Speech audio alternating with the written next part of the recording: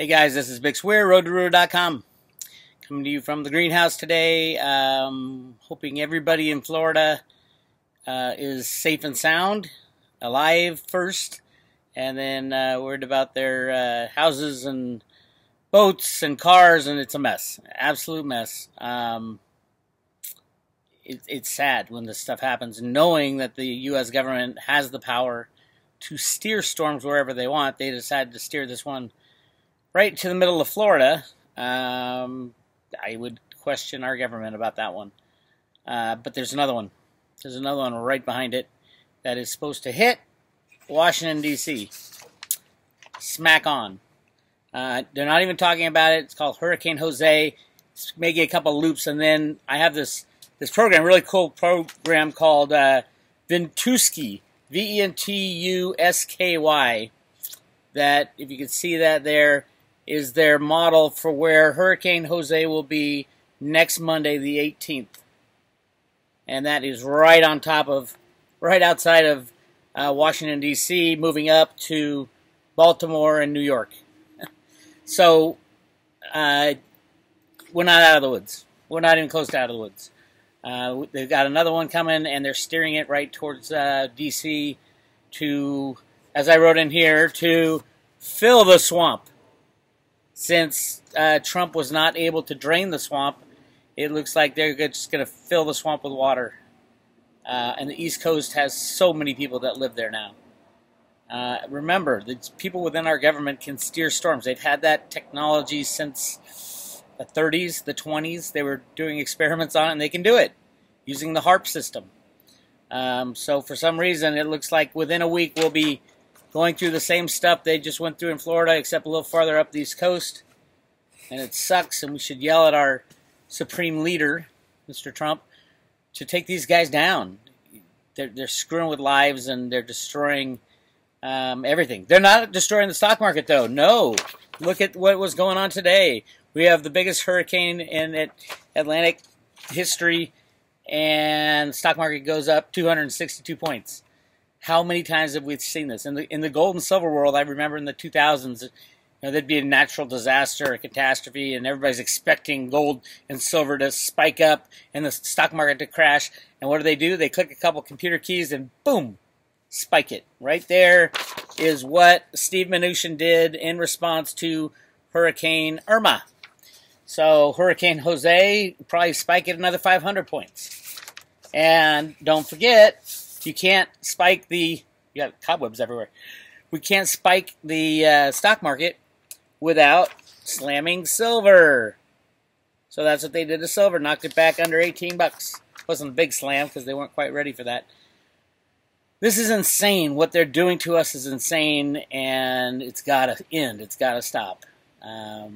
Trump has been trying and hasn't been successful. Clearly, these three natural disasters in Houston, Florida, and the upcoming one will probably be the most costly in Washington, D.C. through New York into Boston. If they steer this thing right at you guys. Right now, you just have it on the Ventusky, VENTUSKY.com. A great site. You can put the time forward, and they put their model together, and it has Hurricane Jose just circling around, and then all of a sudden, boom, right up the coast. It should hit D.C. by next Monday. So they're not talking about it on the news right now, but they will be in the next couple days.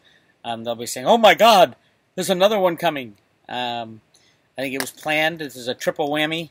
Houston, Florida, the fires out west, probably going to be an earthquake out west also, so I'm preparing for that. All these things to destroy the U.S. dollar and destroy our system and destroy our way of life and our property. Amazing amounts of. The funny thing is, the insurance companies are up today. You see all these pictures of all the devastation in Florida. Insurance companies are going to be out of business, and their stocks are up today. Ridiculous. But that's the way they maintain confidence in the system, is by rigging the markets and making you think, oh, it's no big deal. Yes, you lost your house and your boat and your car, and all your belongings are waterlogged, but hey, the stock market's going to go up no matter what you do, so you're happy. It's ridiculous. It makes me ill. But that's the life we lead. And today I would tell everybody on the East Coast to petition Trump, yell and scream at him, tell him not to let them steer Hurricane Jose to the East Coast. I don't even know if Trump has any power over these guys. Clearly he couldn't do much in the Florida situation, although the Hurricane I broke down just before it hit landfall, supposedly on near Naples. And that's where all the damaging winds is, the backside of the eye. So maybe that was them trying to diffuse it. I don't know. But Hurricane Jose, in Cliff High's data, he says Jose is going to be the big one. He said the one after Irma. And back then we were all going, what do you mean one after Irma? There's no one after Irma. And of course there's this little tiny Jose that starts churning in the Caribbean, right outside the Caribbean, and it's doing circles right now, literally. And then when Hurricane Irma moves through, it's just going to draw Hurricane Jose right to the East Coast. And again, if you run this computer model, this is the Monday the 18th. It's right off the coast, headed right at Washington, D.C. And obviously the red is intensified. The red and the darker colors, over 100-mile-an-hour winds. So that's what you got to look forward to on the East Coast. I don't know if it's going to shift to the left. Hopefully it'll just shift to the right and stay offshore. Remember, they can steer this, so they're either going to... I just think they're going to steer it right at Washington, all the way up the coast. Another few $100 billion in damage. And try to keep their game going by printing more and more money. So what do you do to prepare? You get enough food, get enough water, get your neighbors together, be prepared to live without electricity for a while. That's what Floridians are living with right now. I think it's 6.5 million people with no electricity in Florida.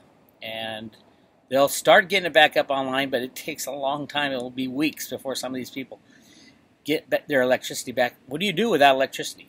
I highly recommend getting a solar-powered generator. But it's kind of too late now for the people, obviously, in Florida. There's no deliveries going in.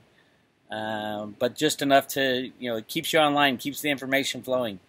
At least you can, watch, your computer will work.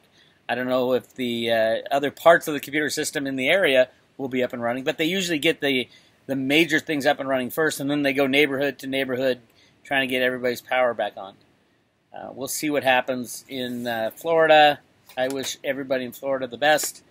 And if you live on the East Coast, go to this website, ventusky.com. Ventusky.com. And it's very easy. It shows all the wind patterns, and you can run the model right now. It shows the Hurricane Irma dissipating throughout Atlanta and Georgia and things like that.